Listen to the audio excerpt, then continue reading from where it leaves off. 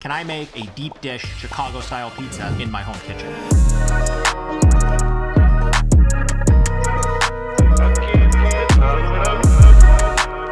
Welcome back. If you're new here, my name's Matt. In this series, we've been trying to make the perfect slice of pizza in our home kitchen. Today's gonna be a little bit more of a challenging episode because you don't really get a slice. I guess you do get a slice. It's a different style of pizza that we're making. We're gonna make Chicago deep dish style pizza. This is controversial. Some people don't even consider it pizza. They say it's just a casserole. I've been to Chicago. I can tell you, regardless of if you think it's pizza, if you think it's not pizza, it's delicious. I don't really know how to make this, so let's jump on the internet and get some inspiration. It's basically an inverted pizza. You've got the dough on the bottom, and then your cheese and your fillings, or your toppings, really not called toppings if they're inside the pizza. Sauce on top. I think we start off with GIORDANO'S because that's what we're trying to recreate. Let's see what they have on their website. Pizza. Gotta spell it right. All right, here we go. How to make the perfect Chicago-style pizza. The full recipe for their pizza is right on their website. This is gonna make it a lot easier, but let's jump in the kitchen and let's try and create GIORDANO'S pizza in our home kitchen. So this dough recipe is gonna use all-purpose flour. None of the 00 flour that we've used in the Neapolitan pizza or even the bread flour that we used in the New York-style pizza, just regular old all-purpose flour. A bit of cornmeal, salt, and a bit of white sugar. And then lastly, we're gonna use dry yeast. The recipe from GIORDANO'S has a measurement in teaspoons, so I'm gonna do it by teaspoons, even though I usually like doing it in grams. Gently whisk this all to combine everything. And let's set up our stand mixer. My dough hooks, and then put my bowl with dry ingredients in the bottom. Mixer on to low speed, and slowly drizzle in some warm water. A bit of melted butter as well.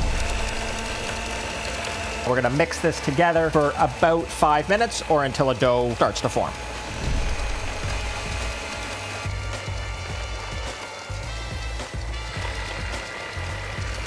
Our dough's been going for about 5 minutes. It's pulling away from the sides. Let's move on to the next step. I'm gonna lightly grease a mixing bowl. Put our dough inside. Gonna move it all around so everything gets coated in the oil.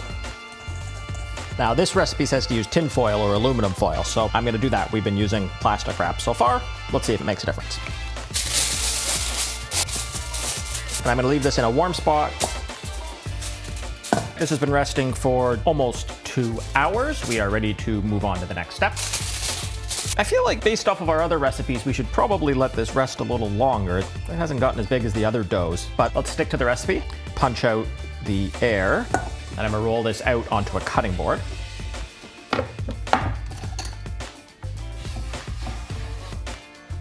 Now I'm using a cutting board this time because we need to roll this into a large rectangle. Just a little bit of flour, and let's start rolling it out. Now I'm gonna spread about 4 tablespoons of butter all over this newly formed rectangle.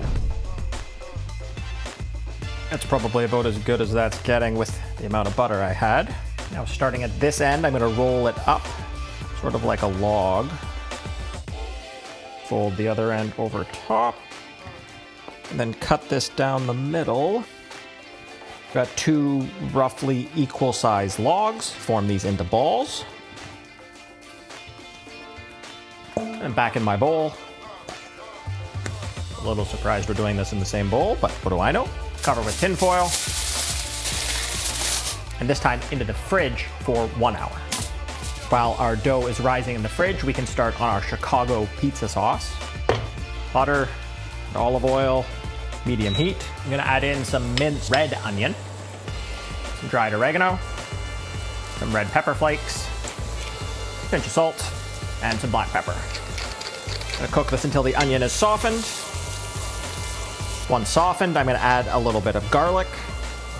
Cook this for about a minute. I'm gonna add in a can of crushed tomatoes this time, and about a teaspoon of white sugar. Bring this to a simmer. Now that it's simmering, I'm gonna lower the heat. And we're gonna let this cook, reduce it by about half, 30 minutes or so. Okay, this has been going for about half an hour or so. It is thick and reduced. Turn off the heat, take it off. You can add in a bit of fresh chopped basil and another tablespoon or so of extra virgin olive oil. Stir that all around. And we can set this aside and check on our dough. So our dough spent another hour in the fridge. See what it looks like. Yeah, it definitely risen up a bit. Let's take one out. So I'm gonna split this in half. Let's roll this piece out.